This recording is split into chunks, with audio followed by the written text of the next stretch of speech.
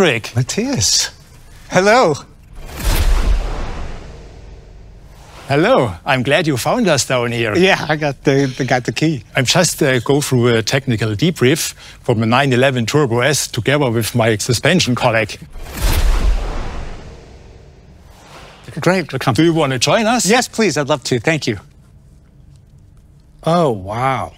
Oh, so that's the turbo. Yes, that's the e-turbo, and it's one of the most important components of the drivetrain. And that's how the turbo can boost and recuperate. What a great perspective. That's great to see it at this size. But what's the actual size like in the car? Please stretch out your right hand. This is the e-turbo in real size. And now you can stretch out your left hand. Oh, wow. Look at that. So we use two turbos to massively increase the engine power. And each of them is lighter and more compact than the mono turbo in the GTS. This is so cool.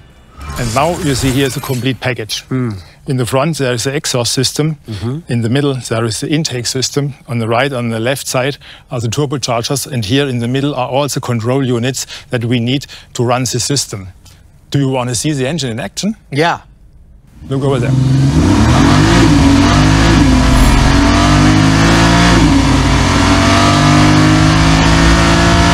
The sound is incredible. Oh, yeah. I love it. And the chassis also profits from the high voltage system.